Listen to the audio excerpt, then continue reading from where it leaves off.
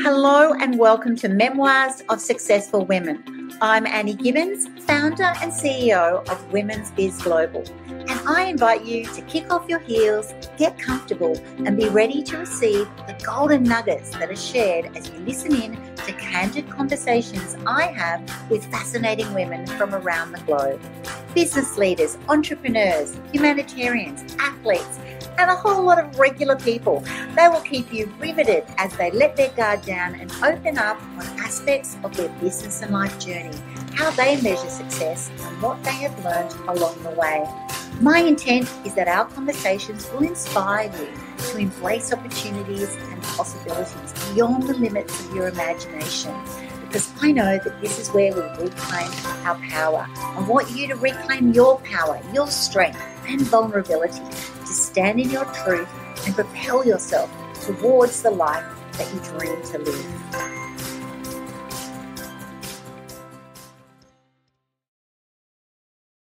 Hello, everyone. Welcome to Women's Biz Podcast. I am your host, Annie Gibbins, and I am thrilled to introduce a fantastic guest today. Her name is Elizabeth Gould. She is a best-selling author, a performance coach, and the innovative mind behind the Success Maximiser Method.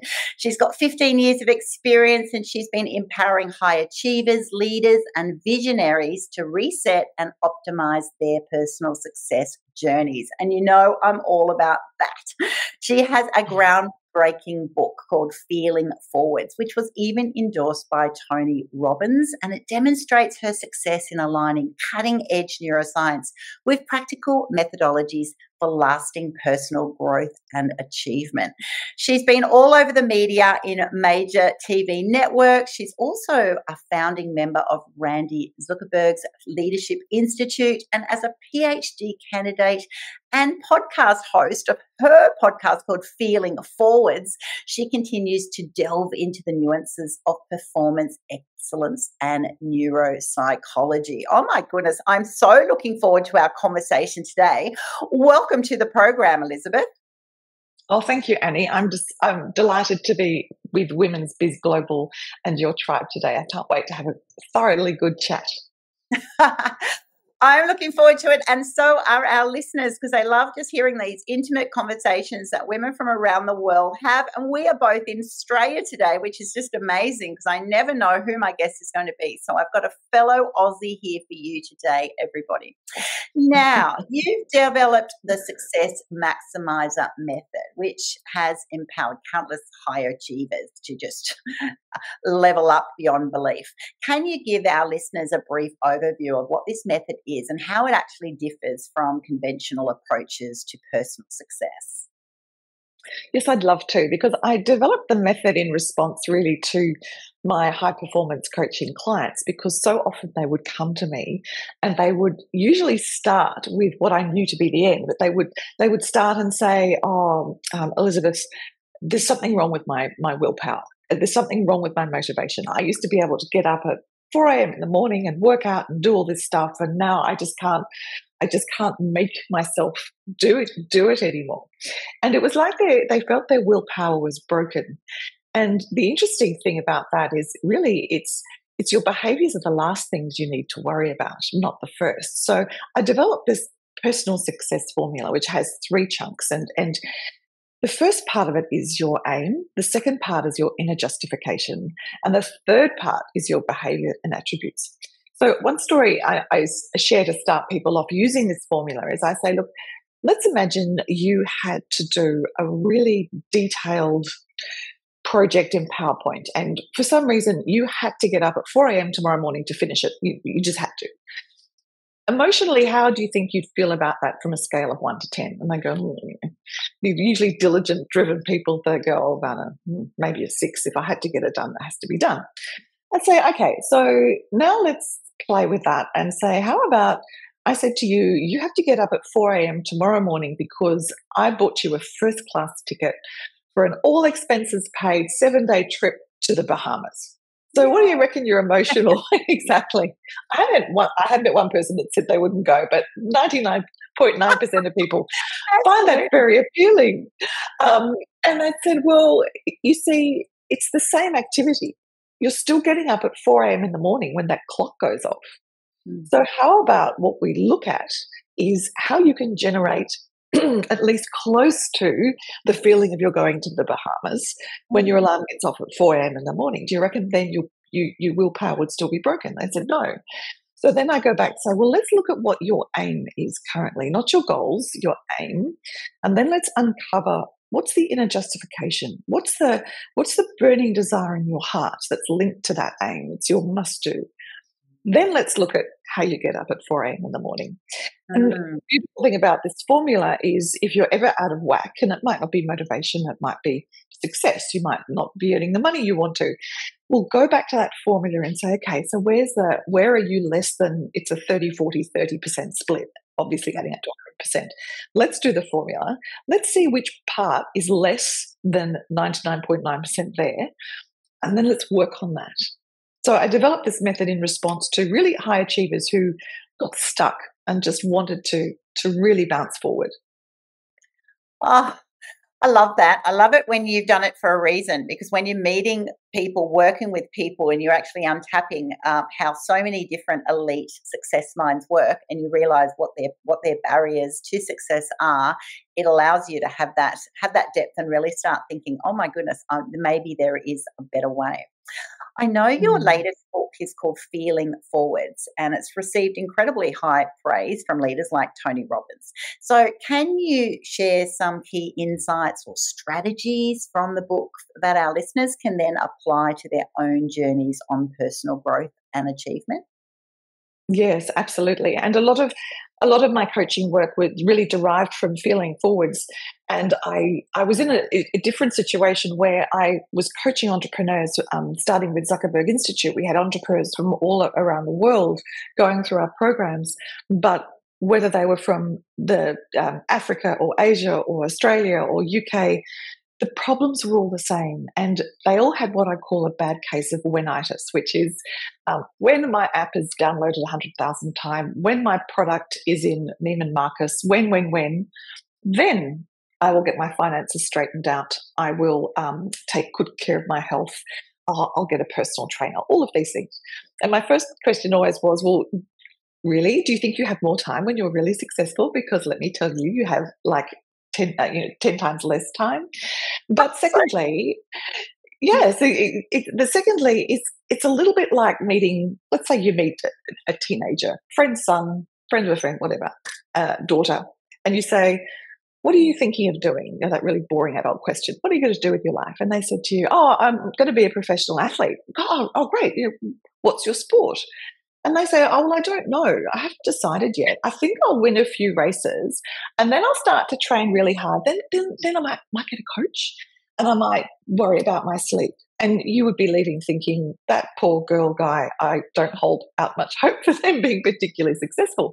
But that's what we so often do in business. We think, well, when I've got 100,000 turnover, when my team is more than 50 people, when I have a team, then magically all my behaviors are going to align. And then I'll find it easy to do all the things I know I should be doing, but I don't.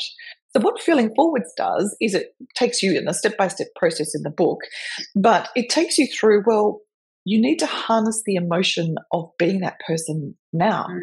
Because what an athlete, a successful one, does, not like our friend's daughter's son, is that they behave like a champion before they've ever won a race. They may even say famously, like Muhammad Ali, I am the greatest champion. And so many people don't know he said that before he'd won a single championship. But he believed, he felt as though he was, he trained, he slept, and it was that emotional journey that carries him through. You can't think hope. You can't think confidence. That's where the school of positive thinking falls down. You really have to feel where you are and then behave in alignment with that. Oh, so beautifully shared. I'm a true believer that you've got to believe it to achieve it. If you don't believe it, if you don't believe it, why would anyone else? And you'll never get there. You've got to totally embody that. And some people find that confronting when people go and say, I am the greatest. They'll go, oh my goodness, particularly in Australia. It's like, Who do you think you are? But if you can't, Yes. if you can't imagine yourself on the podium, if you're an athlete doing that race, winning, coming first, the whole scene, then it's very unlikely that you would actually achieve that. That's so true. That is so true. Mm. Now, you transitioned from legal roles to becoming a best-selling author, which is a really interesting journey. How did your experiences in law and consulting shape your approach to success, and did they? And how did they lead you then to, implement those sort of thoughts into the Success Maximiser method? I love that question because that's a question people rarely ask, and I wish that interviewers rarely ask, and I wish they would, because the interesting thing is I am an absolutely total failure at being the world's next Agatha Christie, which was my burning desire. So while I was legal, corporate, and having a really great, successful career, in my spare time, I was writing whatever every publisher I said to thought were truly awful murder mystery books. I had the body in the library, I had everything, and absolutely no one was interested. And then I got cancer and had some other catastrophes. And when I emerged from that, I looked at the writing market and realized that no one was writing about how a cancer survivor thought and felt. So my first published book was a bestseller and published in 8 countries. And then I went on to completely reinvent myself in that way. But what I learned, and one of the reasons why I'm always talk about the aim, not the goal, because if I'd stuck to a goal rather than an aim, I would have given up writing ages ago. But when I look back over my extended career, the common theme was always I worked with people's stories. When I was a litigation lawyer, I used to listen to people's stories of what they thought had happened, and then I would think about the story I wanted the judge to believe. When I was in corporate, people were coming to them with their problems. I was in project management as their stories. And then later I was in recruitment and executive coaching. And so I've listened to thousands of people's stories. And that's really been the common thread, what I call, when I'm doing my coaching, the golden thread of my life. All my decisions have been around. I've been so curious about people's stories, why some people get there, why some people don't. And then distilling that into information that other people can really practically use. Oh, I love that. And I never would have thought about that, but that's so true, isn't it? If I've been to a lawyer about something, it's your story. There's a version of, and then I'm imagining on the other side, it's like, yeah, what do I do with that? How do I take that for their gain? Or sometimes it's even just that their story is heard, which is equally important. They're not necessarily wanting something from it. They're wanting someone to know about it. They're wanting it to be appreciated or valued. Interesting. So, as a thought leader in a personal, in personal development, you emphasise the importance of aligning inner justification with consistent behaviour, and I think this is a really interesting concept. Would you be able to then elaborate for our listeners on this concept and share, well, how is that a game changer for your clients, and how can it be for our listeners today? I think the interesting thing about inner justification is we get so busy doing things and we go through life stages that are often expected of us from family, friends, cultural pressures, that we don't often listen to that inner justification enough. And even my high-performing clients, quite often they will say, my inner justification is just, it's a search for excellence. Or once they peel away the cultural expectations, then they really start to discover what makes them tick. So your inner justification could be something like, for mine, obviously, it's storytelling and helping people, but it could be also something like whether or not you're a huge risk taker. Some people will say, well, no, there's no real golden thread. And then you look back and you think, well, you've changed careers all these times, so you're pretty fond of risk and excitement. So it's the fact that you're struggling with your motivation now due to the fact that you've been in the same job for 5 years. And when you look back at your pattern, that's out of alignment. So of course you're not performing at work because that inner justification isn't in alignment with what you're really yearning to do. That's kind of the deep and meaningful inner justification. Then we have another level, which is I was coaching a client recently who was going for a very senior role, and it was slightly outside her remit. And I find quite often, and I'd love to hear your thoughts on this because you've interviewed so many fabulous female entrepreneurs, but quite often women lose confidence if they haven't done that particular job before, whereas their male counterpart just thinks, "Wow, I've got a promotion and a huge salary increase. Yes, I'll work it out when I get there." Mm-hmm. So she was really nervous about the interview. So I said, "Okay, let's look at what you would be doing after you've got the job. So where would you go have a coffee? What would you be wearing? What would you have read the weekend before? And then let's take that person that already has the job into the interview." So I want to immerse yourself, and this is the essence of feeling forwards. I want you to immerse yourself into the person that already has the role, and then go to the interview. And she rang me back. She got through to the next stage. She ended up getting an even more fabulous job. But she rang me afterwards and said, "I would never have performed at that interview at all if we hadn't used feeling forwards, because they asked me about the competitors, they asked me about the market, and because I'd already done all of that, because I behaved as though I already had the job, it was a breeze, and I actually felt so confident taking that leap into the future and then bringing it back into the present that it was very, very easy." So if she'd stayed with that feeling, that inner justification of, well, I haven't done the job before, so I'm not feeling all that confident and I'm not sure I can talk about anything anyway, it would have had a completely different result.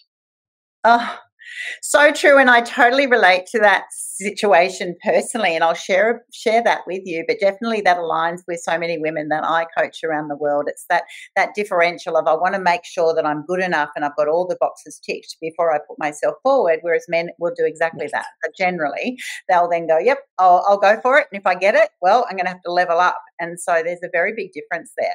And I learned that personally when I went for my first CEO role. So it was probably about 13, 14 years ago. And I had been a national manager and I hadn't been a CEO before. And I was, that time that a lot of people were going, "You're not going to get it. It's a huge jump." And so I didn't have many supporters. And then I then went and said, "All right, this is so ridiculous. I'm going to go all in." And so for me, I had to actually block out all of that. And then what I did was exactly what you were sharing, Elizabeth. I then went and said, "Right, I'm going to prepare a poll, like a booklet, like I'm going to give out to the panel of what I will do for you in your first 100 days." So I researched the company, I researched the staff, whatever. Not only did I do that, and it was really amazing, laws of attraction. They actually asked me, "Well, how would you approach it as our CEO?" And I went, "Well, I've actually prepared a booklet," and I gave it out to everybody, and you should have seen their faces. They're like, "Oh," and then I just went, as your CEO, I will, approach this and this and this, of course, according to your strategic direction and so forth. But this is how I'd approach it. So I actually went full in on that way of, here I am. So they could even imagine this lady is ready to go, as opposed to, before that. And I know a lot of my listeners will be thinking that before that, you're like, "I hope they pick me. Who do I have to be for them to pick me? Where will they find out that I'm not good enough, not ready enough, not equipped enough?" And I think when you stay in that sense of limit, you're really sabotaging your own experiences. It's not that you're faking it till you make it. You obviously have to have the qualifications, but you've got to interview for a reason. You're already good enough because they're not going to interview you, if you haven't actually got the goods, if you haven't got the education or the experience. So I think that such good advice for you to share with us today, because I totally relate, and it really just created a massive shift, for my future professional life once I nailed that, and I know all of the listeners can do that as well. Now, your podcast, Feeling Forwards, I love that, has gained, significant traction, and I absolutely think that's fantastic. So there's, can you share a few memorable moments or interviews that have stood out for you around how people, feel forwards? What are the main questions about personal excellence, how people go, "Oh my goodness," just like Annie Gibbins had that moment. Have you had some shared on your podcast? I love that you shared that story, but yes, I have, and actually, it relates to the doctorate I'm writing at the moment. It was a bit of an aha moment during an interview, a lovely interview I had about a year ago now, 14 months, with Dr. Emeka Oladogu, who is a doctor who was the first chiropractor who was on the Nigerian women volleyball team, but he now lives in LA, and he has a practice where he looks after many elite athletes. And we were geeking about it, about sports and mindset and everything, after I'd finished the show, and I had to paste it back in. And he was talking about college football stars that he treats, and they've usually done their knee or they've done their hamstring, usual same football injuries we have in Australia. And he said the interesting thing was the kids that had come from the toughest neighbourhood, that were at college on scholarship, that had overcome personal adversity to even be in the program, their muscles recovered quicker than the college football stars who came from a nice family, who had not had that same level of adversity. And that started me thinking, because I thought, okay, so why is that? And I thought, okay, it's a neuroscience thing. It's because those kids spoke to themselves differently. So you can imagine if you're on track, and football stars in the US earn vast amounts of money, but you imagine if you're on track to be a football star and you get an injury in college, and maybe it's the first injury you've ever had, or it's the first setback you've had, your self-talk would be catastrophic. Oh my God, I can't believe this is happening. What about the 400 million contract I've been dreaming about for the last 10 years? Whereas the kids that have overcome adversity would think, I've overcome, this is really difficult, but I've done difficult things before. What does my doctor say? I've just got to take it step by step. I'm not going to let this get me down. I'm not going to let this hold me back. I know I'm a strong person and I can draw on that. And that relates, in terms of relating to my doctorate, I talk a lot about quantum physics in Feeling Forwards, how you can actually bend time. And I show you how to do it in the book as well, which is so much fun. But I'm looking at, so how can we harness, building on all the science I studied in Feeling Forwards, how can we harness the power of imagination? And does that actually increase an area in your brain? There was a recent research done on how being a pathological liar actually changes the structure of your brain. Wow. And what happens is, and the funny thing is, you think, okay, where does lying fit into the brain? What section? It actually fits into the section of the brain that deals with, surprisingly, rules and social behaviour and etiquette. And you think, well, why would pathologically lying all the time grow the area of the brain that's actually to do with observing rules? Yeah. Well, the interesting thing is, if you lie all the time, it's quite exhausting for your brain, because you have to remember all the lies you've told. So true. So George Santos in the States, who's now thankfully in a little bit of trouble about all the lies he told, which stretch back to his college days. Imagine if you're on TV and someone's asking you about your childhood or your background, and you're thinking, oh no, what did I say? Did I say I was on the volleyball team or the football team? And did I say I majored in law or accounting? So I'm really diving into that, but it was fascinating to speak with Emeka and see such practical. I mean, a lot of people talk about the body and the mind being connected, and we all know that. But to hear that such a strong connection, I found was fascinating. So my podcast continues to delight and surprise me every time I interview someone. I love that. It's a joy of podcasting. I tell you what, we entertain ourselves as the host, because it's just, I wonder who's next, and everyone has such an interesting, unique story. It's just, it never ceases to delight, I'm sure, with you, because it doesn't with me. That's so interesting. And what a underlying principle there of resilience. People who have built up resilience over years and years, it does make such a difference to how you then, fall forward, I'll generally say, because, that's it. I've backed it up before. I can do it again. I can do it again. You're doing a PhD now, and as a PhD candidate, you're obviously delving way, way, way deep into performance excellence and all of this neuropsychology. Are you finding any intriguing findings or trends that, what have you uncovered so far since being a PhD student that you're like, wow, this is really going to influence my work in the future or those that I coach? I think it's really having an even greater respect for the power of the mind and what the mind can achieve. and looking at, I came across a recent research really which builds on an earlier experiment I referred to in Feeling Forwards, but it was a project where you always have two groups of the poor old college students. They must pay, that must be, I'm sure it's one of their main forms of revenue doing, being guinea pigs on these research experiments. But they had two groups of them, and one they dressed up as pilots, and the other group just wore their regular clothes. And then they took one by one each of the students into a flight simulator. And the ones dressed as pilots, they said, just grab the controls, feel like you're using Feeling Forwards, basically. Imagine you're a pilot. And then when came across a screen, 3 or 4 planes flew past on their simulated screen in this flight simulator. And on the side of the planes were some letters and numbers. And they were asked to read them out. Well, at the end of the experiment, and there's always a catch, and the catch really it was an eye test.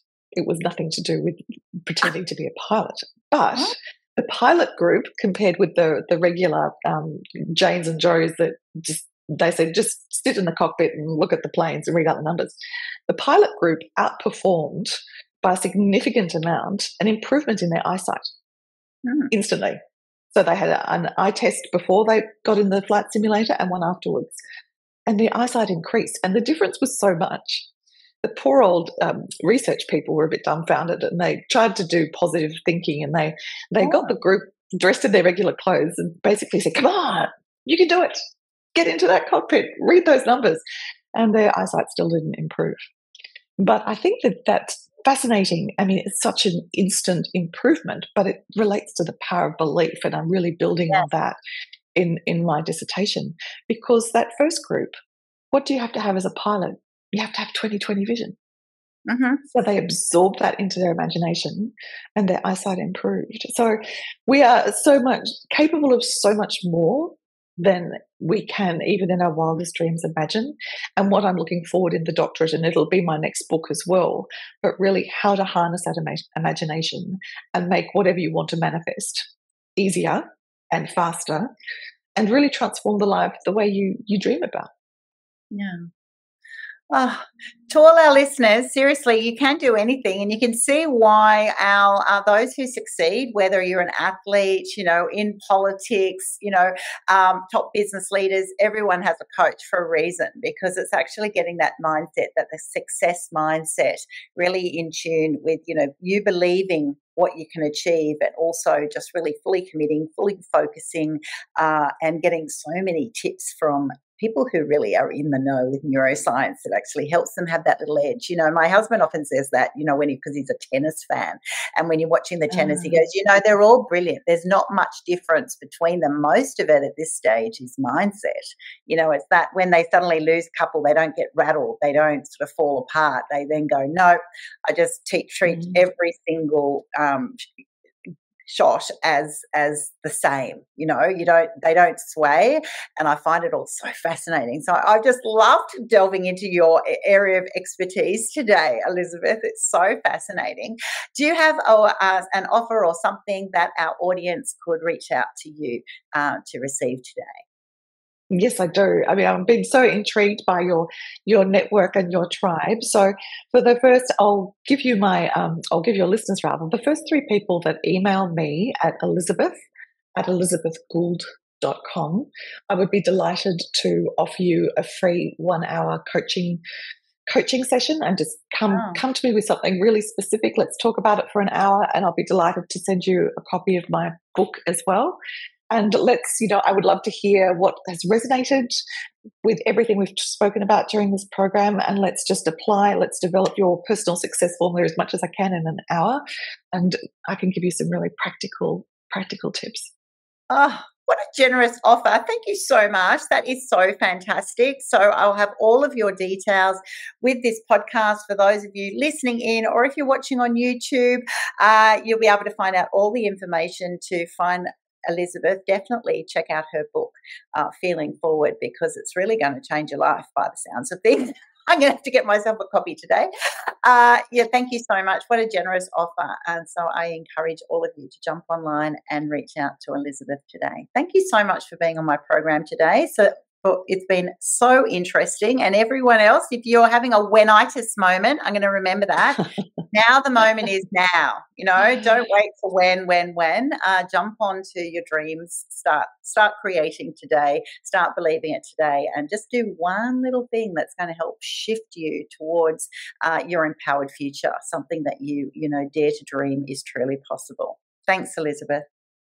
It's been a pleasure, Annie. Thank you. Thanks so much for tuning in to this episode of Memoirs of Successful Women. I'm Annie Gibbins, founder and CEO of Women's Biz Global. And if you would like to fast track your future success, hop on over to womensbizglobal.com. Find out about all things Women's Biz, and most importantly, take the opportunity to have a free trial of Women's Biz Tribe. I look forward to seeing you online very soon. Until next episode, bye for now.